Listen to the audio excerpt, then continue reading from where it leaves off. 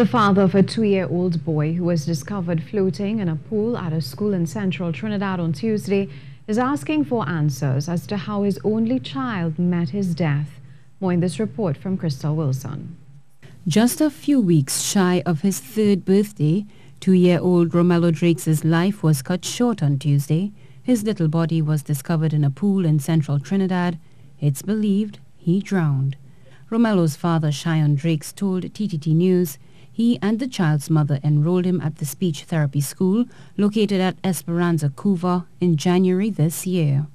He said both their work schedules didn't allow for them to drop off or pick him up from school, and an uncle was the one who took up that responsibility to assist the boy's parents.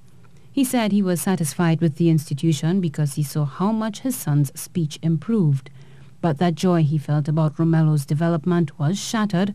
On Tuesday, Mr. Drakes received a phone call that would change his life forever. I was on work and I get a call that there's an emergency. My son does go to school at this place in Cuba. When I left there was nobody there but one of the teachers.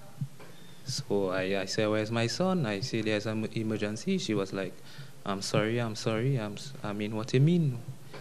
I heard something, but nobody's telling me what's going on. I say, where is him? She said, he's at the Cuba District Health Center. Police reports are Romello was dropped off at school at about 8:25 on Tuesday morning. Around noon, when relatives returned to get the child, they were told there was an emergency. The grieving father told TTT News he hasn't heard from officials at the school and he's demanding an explanation. I didn't get a call from the teachers. I haven't spoke to the teacher. I haven't spoke to the owner. Nobody up to date. Nobody hasn't told me anything since that.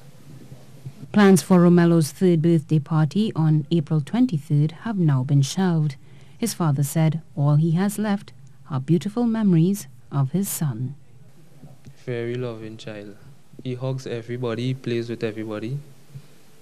He's one of the most caring child that that was my life, my only child. Khrystal Wilson, TTT News.